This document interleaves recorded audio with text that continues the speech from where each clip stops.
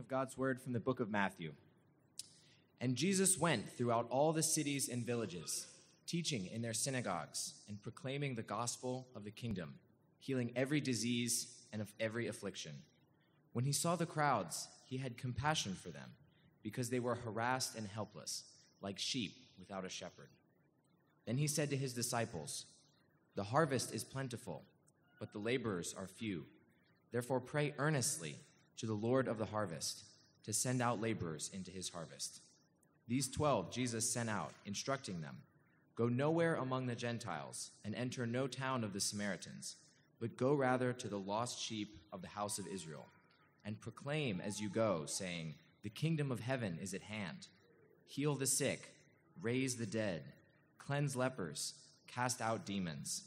You received without paying, give without pay." All people are like grass, and their beauty is like the flowers of the field. But the word of our God stands forever. You may be seated.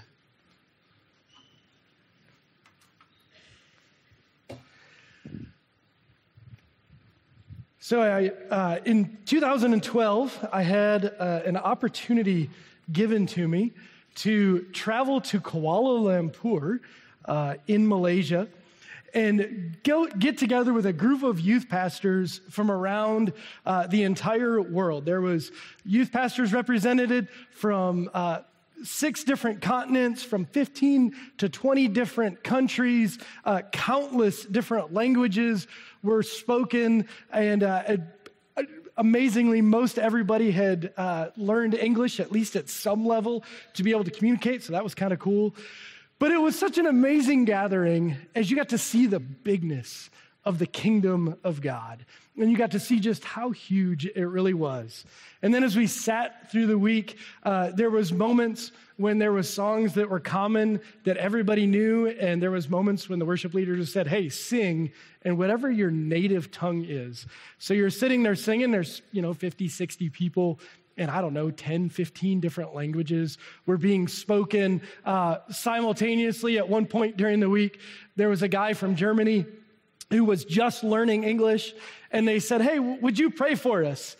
And from what I understand, I'm a good American and I know precisely one language, but praying in a different language is a very big challenge. And so Marcus just kind of looked at him like, "Really? You want me to pray in English?" And they went, No. And the entire room, not another person in the room spoke German.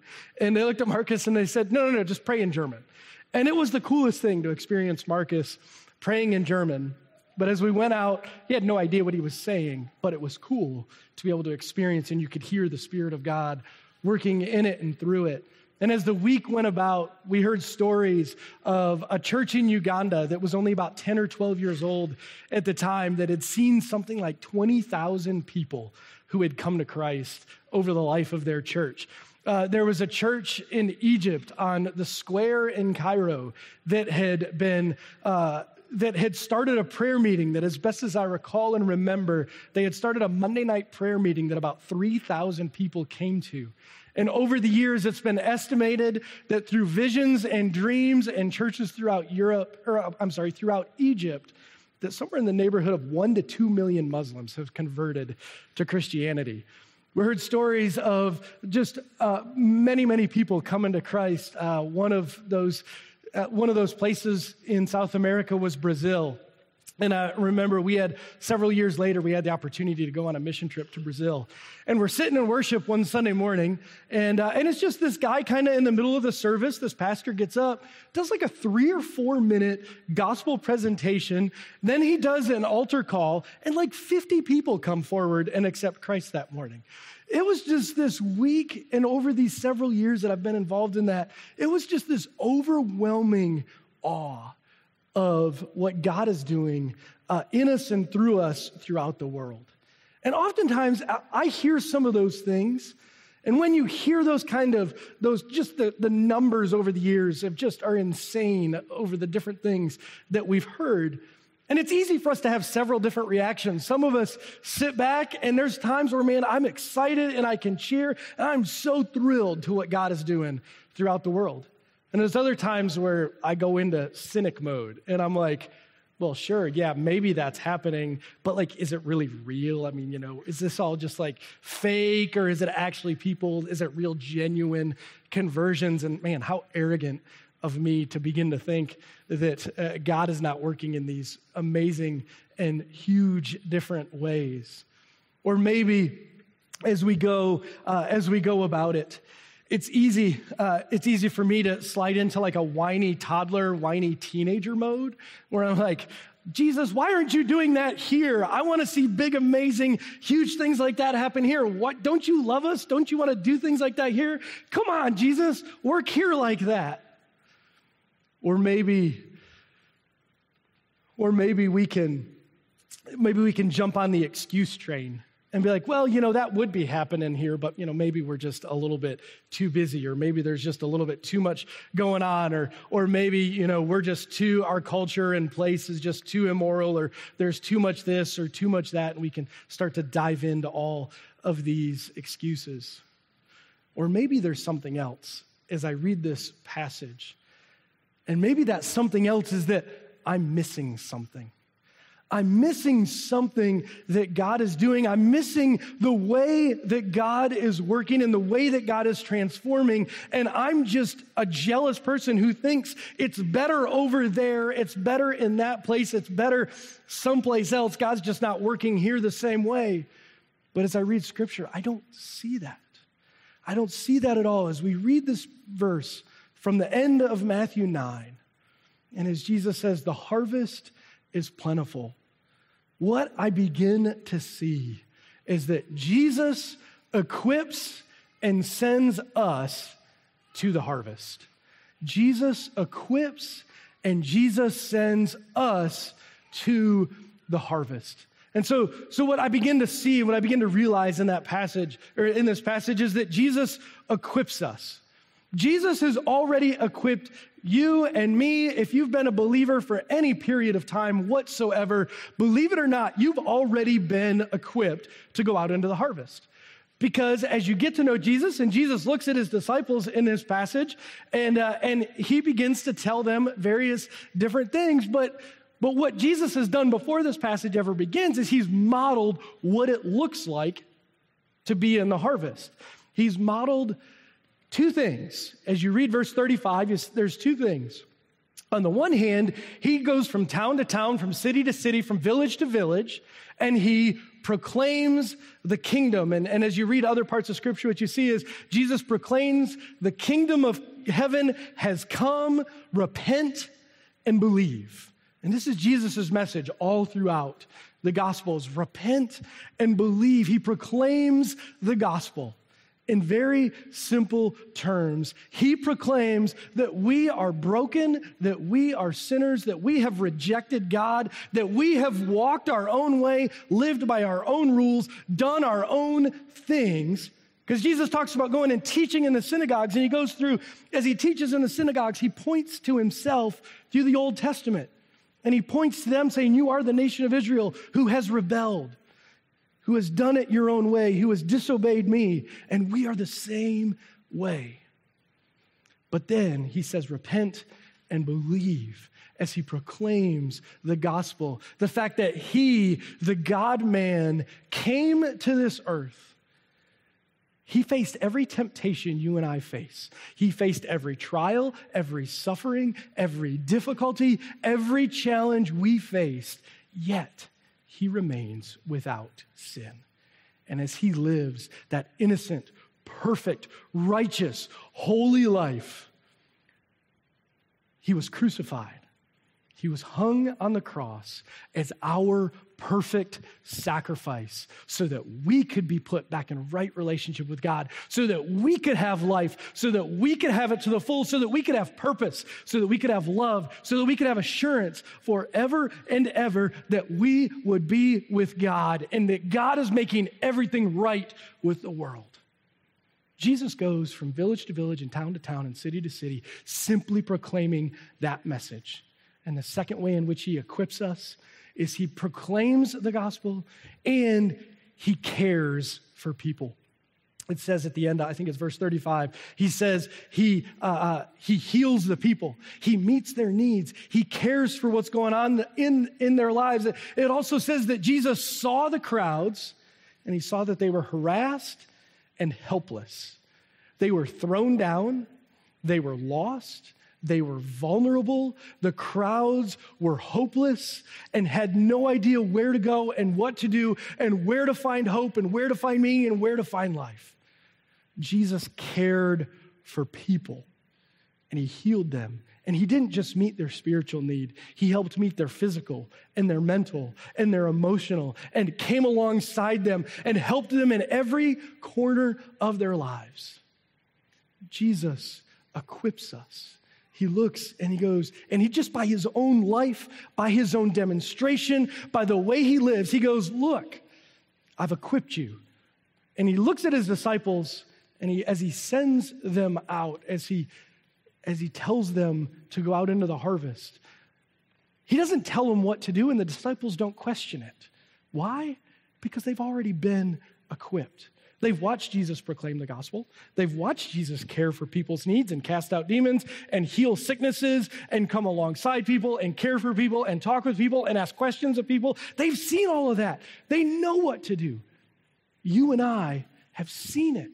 We don't need a 10-step program on how to do better evangelism. If you've been a believer for any period of time at all, we've heard the gospel proclaimed. We've seen Jesus do it. We've seen other people do it. We've seen Jesus care for people. We've seen other people care for people. We've been equipped for the harvest. It reminds me of a story. I had a friend several years ago. Larry was this amazing athlete. When I knew him, he was probably around 40 at the time, and he was playing hockey with guys who were 15 years younger than he was, and he was keeping up with them and was one of the best guys playing on the ice. He was a phenomenal hockey player, but he wasn't just a phenomenal hockey player. Larry was a phenomenal servant. Larry was one of those guys that would give you the shirt right off of his back. He was a servant. He was a servant of servants. He helped care for people. He looked out for people. He became a deacon in our church, and he would go anywhere and everywhere and fix things and help people with their lawns and do whatever was necessary, and had the skills and the ability to do it. And one day he was telling me a story. His wife looked at him and goes, Larry, how in the world, you're like an IT software guy. How in the world did you learn how to fix all of these things? And Larry looked at his wife and goes, holding the flashlight. So his whole time growing up, his dad would be like, hey, I got to go fix the toilet. Here, Larry, grab the flashlight. So Larry would stand there and hold the flashlight. Or I got to fix this electrical thing. And Larry would stand there and he'd hold the flashlight. Or I've got to do this, or I've got to do that. And so Larry spent his childhood holding the flashlight, just watching his dad. His dad didn't give him a manual. His dad didn't give him any further instructions. His dad didn't give him anything else. He just said, hold the flashlight. And Larry learned how to do all those different home repairs. Jesus has equipped us. He's handed us the flashlight of his word. And he said, go proclaim, go care for people. And then after he does that, Jesus sends us into the harvest. Jesus sends us to the harvest. If you actually put your hand over top of verse 38 and you only read verse 37, verse 37 says, the harvest is plentiful, but the laborers are few. And if you didn't know what that next verse was, most of us in here, I definitely would think this direction. I would even suspect the disciples probably would think this, that your next answer to that question, the harvest is plentiful, the laborers are few. Okay, Jesus, tell me where to go. I'm ready to go. That's actually what Isaiah's response was. The Lord asks, who should I send? And Isaiah says, here I am, send me. You have this, our initial reaction is, all right, tell us where to go, tell us what to do. But Jesus kind of grabs us by the shirt collar, and he kind of pulls us back, and he kind of sits us back down, and he goes, look, you need to understand something here. It's not your harvest. It's my harvest. Jesus is saying, it's my harvest. I'm the one who's bringing in this harvest. So you don't start with going, you start with prayer. Pray that the Lord of the harvest would send out laborers. It's Jesus' harvest. He's the one who determines who comes to Christ. He's the one that determines where we should go, what we should do, what it looks like. He's the one that determines how people come to himself, not us. And more often than not, if we were to list the top 10 people in our lives that we think would come to Christ and the bottom 10 people in our lives that we think would ever come to Christ, more often than not, it's this list over here where it's the bottom 10 least likely people that we might think ever come to Christ. Those are the people who come. Because it's Jesus' harvest. It's not ours. And so he says, pray. And then just as the disciples kind of get settled in and kind of thinking, okay, yep, I can do this. I can pray for workers and I can pray for people to go out into the harvest and I can pray for this. And then in chapter 10, he immediately comes back and he sends out the 12 and he says, go nowhere among the Gentiles and enter no town of the Samaritans, but go rather to the lost sheep of the house of Israel. Jesus sends us into the harvest to do two things, to pray and to go to people. To pray and to go to people, to care for them, to proclaim the gospel to them. He calls us to pray and to go. And this idea, it's not that we pray and then we go and we stop praying, or that we go and then maybe later we start praying. It's this idea of prayer and going that end up working hand in hand, that two things that work together as Jesus equips us and Jesus sends us. This idea of praying and going is this harmonious relationship that oftentimes I tend to split apart. And I think, well, going's one thing and praying's another. But Jesus goes, no, pray for the Lord of the harvest to send out laborers. Now go be those laborers. And it's these two things working together. I was thinking about different things that go together. And a little while ago, we had one of those mornings. It was a Saturday morning, and we knew we had to be up and early that morning. We had to get to one of our kids' sporting events. We were going to have to leave really early, had a couple-hour drive to get there. So we look at all four of our kids, and we say, hey, tomorrow morning, you are responsible for your own breakfast. So nobody's, mom's not prepping breakfast or anything. Y'all are responsible for your own breakfast. So we come downstairs and I see one kid's got cold pizza from the night before, and that kid's eating the cold pizza. Some of you love cold pizza for breakfast. Some of you think that's disgusting. This child loved it. And then we had somebody else who had found some frozen pancakes in the freezer, and they start grabbing the frozen pancakes, and they've got it out, and they got the peanut butter on it because we do peanut butter on everything, and they've got the syrup on it, and so they're doing well. And then I look at another child, and they're sitting there with dry Cheerios and peanut butter, nothing else, no milk, no nothing else. I was like, what are you doing? And they're like, we were out of milk. I'm like, so you chose to eat dry Cheerios with peanut butter? How does that make sense? Like, find something else. There's got to be a better way. But if we pray without going and we go without praying, what we're doing is we're eating dry Cheerios. Cereal and milk are meant to go together. They're two things that you just don't do separately from one another often. At least cereal you never have without milk. Or like bread and butter. Eating dry bread or straight up butter is no fun. Well, unless you're like 5 and then maybe straight up bread or straight up butter is good. Or steak and potatoes or so on and so on and so on. There are these two things that work together beautifully. Jesus sends us into the harvest in prayer and as we go, and he's already equipped us to go as we proclaim the gospel and as we care for people. But he calls us to go to the harvest. He calls us to go into the harvest. And what is that harvest? Chapter 10 says, as Jesus sending his disciples straight to the lost sheep of Israel. He sends them first and foremost. Eventually, Jesus sends them to the rest of the world. But first and foremost, Jesus sends them to the people who they interact with and they see every single day of their lives. People that they're used to interacting with, people that are normal, people that they come across, people that they interact with, people that they know. He first sends them to those people in the sphere of natural relationship and community in which they live. And so I got thinking about that. What does that mean for us? And I kind of thought of three different levels that our harvest and where our harvest exists. Because Jesus promises a harvest. He promises that as we go, as we proclaim the gospel, as we care for people, as we pray, that people will come to Christ. Not necessarily the people we expect, but people will come to Christ as we go into that. And so I thought of three places. One, I thought of our families, our children. Maybe it's our children, maybe it's our parents, maybe it's our extended family, and it's somebody else. But this idea that as we go and we proclaim the gospel and as we care for people, and those two things work hand in hand in our families, Jesus will bring in a harvest. He doesn't promise anything. He doesn't promise anyone. But he does promise that he'll bring in a harvest. And then another place I thought that we can go into the harvest in is inside of our own church. There's people here this morning that are hurting, that are broken, that are in very difficult and challenging times. There's people here this morning who are lost and don't know Jesus as their Lord and Savior.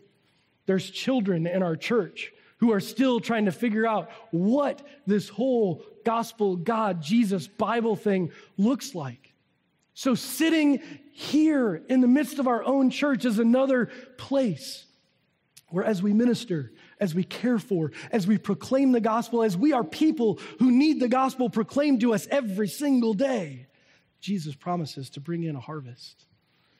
And then the third one is probably the one where we most naturally think. It's going into our community. It's going into our neighborhoods. It's talking to our neighbors. It's talking to our coworkers. It's building relationships, and it's caring for them, and it's befriending them, and it's talking to those that we go to school with or that we're on sports teams with, or if you have kids, as your kids are involved in activities, talking to the other parents. It's these natural places that we go each day. When Jesus says, go into the harvest, he says, go where you live. Go with the people that you interact with day in and day out. Because he promises to bring in that harvest through every one of those circles and every one of those places. So who do we talk? I got to think about who do we talk to? So Emily, my youngest, when she was a toddler, not much has changed in this regard, but she will talk to and would talk to anyone and everyone. If you got in the line at a grocery store and there was somebody ahead of you or behind you, she would just start talking to whichever one would actually talk to her back. And so it just didn't matter who it was. It didn't matter where it was. She would strike up conversations with anyone and everyone all the time. I think that's that idea and mentality we need to walk through life with in regard to this. Because people are hurting and people are lonely. And as you interact with people and as you start to talk with people, they start to open up. One of the things that happens to my wife on a regular basis, an astonishingly regular basis, is before we moved here, she did a lot of catering. So she spent a lot of time in grocery stores and in Costco and places like that. And she regularly has had people just unload their entire lives on her. And she's like, I'm a complete stranger. And these people are talking about deep hurts and wounds and pains and struggles and difficulties that are going on in their lives. People around us are lonely, and people around us need care. People around us need the gospel. They need us to proclaim it to them. So what does that look like? How do we begin to take those next steps forward? And the first thing is we equip one another. We come alongside each other. We help each other. Jesus never, ever, ever sends people out alone and says, hey, you individual, go and go all by yourself. He always sends people out in pairs. So help one another, read together, study together, pray together, encourage one another, talk to each other about different ways that you want to share the gospel with your kids or with somebody else that you see as hurting in the church or outside of the church. Get in those conversations and equip one another. Help one another to do this, to proclaim the gospel because we are lost and hopeless.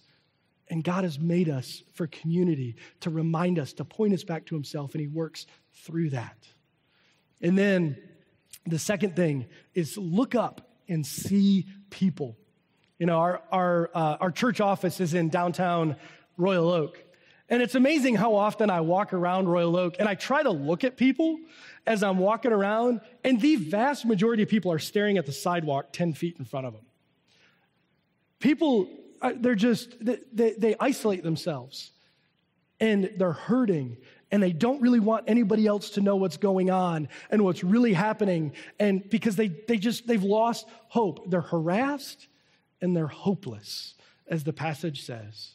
So see people in your life and begin to identify what's going on with them. Strike up conversations, engage with them. It's amazing what people will share with you and talk with you as you begin to talk to them. And if you are scared to death to go talk to somebody and get to know somebody brand new, get some preloaded questions in your head. Get 4 or 5 things. Okay, if I'm gonna, I'm at a coffee shop and I'm ordering my coffee and I'm standing there and I'm kind of trying to avoid eye contact with the barista right now because they're kind of facing this way and I'm facing that way. Kind of get in your mind, what's maybe something I could ask? Because this is the same barista that serves me, multiple times a week when I come here. Get in your mind. What are some questions? What's your name? Tell us about your family. Tell us what's been going on in life lately? And just kind of throw out these open-ended questions. And as you do that, all of a sudden you get to know people, and people start to share deep hurts and wounds. Michelle and I did this with a barista when we lived in Georgia. And there was one day, all of a sudden, we happened to be the only people there, and she just unloaded on us everything that had been going on in her life. And she was cussing up and down and frustrated with this and frustrated with that and just letting off steam like crazy. She gets to the end and she goes, I'm so sorry. And we're like, it's okay. There's something going on. You're hurting. That's okay. But people desperately need that. So look up, see people, pray for people, pray that people would come to know Christ. Pray that you and I would come to know Christ at a more deep level. Pray for opportunities and watch how God begins to just drop opportunities to proclaim the gospel, to go out into the harvest, into your life. And finally, I want to encourage you and challenge you to go. One of the most common phrases I hear in the church is, we should, we ought to, someone should, it'd be a really good idea if, and I hear all of those kind of conversations, and I think Jesus through this passage looks at us and goes, hey, the harvest is plentiful. The laborers are few. Go. Pray for the Lord of the harvest and go out into the harvest. And he'll work. And he'll move and go and watch and see how God begins to transform your life, how God begins to transform the lives of the people around you, how that fire begins to get lit up in you as you experience the grace and mercy and love of God, and as he begins to work in the hearts and the lives of those around you. Go and watch and see what he does. Jesus is equipping us. Jesus is sending us into a harvest, his harvest, that he promises to bring in, that he brings to himself, and he uses us to go. He uses us to proclaim the gospel to people. It's not rocket science. It's not complicated. It's not super complex. It's the fact that we're broken sinners in desperate need of the gospel, in desperate need of new life that comes by Jesus' blood and sacrifice and his death on the cross and his resurrection is where that comes. Proclaim the gospel. Care for people. Look for their needs, whether it's physical or mental or emotional, simple or complex. Care for people. Pray and go and meet them and see who God is, see them for who they are, and how God is working in their hearts and lives. And God promises to bring in a harvest So in the last few months, we've gotten our youth ministry going, and one of the things that I realized just this past week, all of a sudden it hit me that every youth ministry event that we have done outside of a Sunday morning has had at least one non-New City student with us. Our students are inviting their friends, and our students have invited twice as many as have come. Not everybody's responded, but our students have invited their friends, and their friends have responded and come and hung out with us, and many of them have come back multiple times, and it has been so cool to see how our students have simply stepped out in faith. They've given an invitation to a friend who they look and go, hey, would love to have you get involved in the community and the church that I love and that is transforming me and I know can transform you, and they're praying for them, and these students are showing up and they're responding and they're coming and hanging out with us.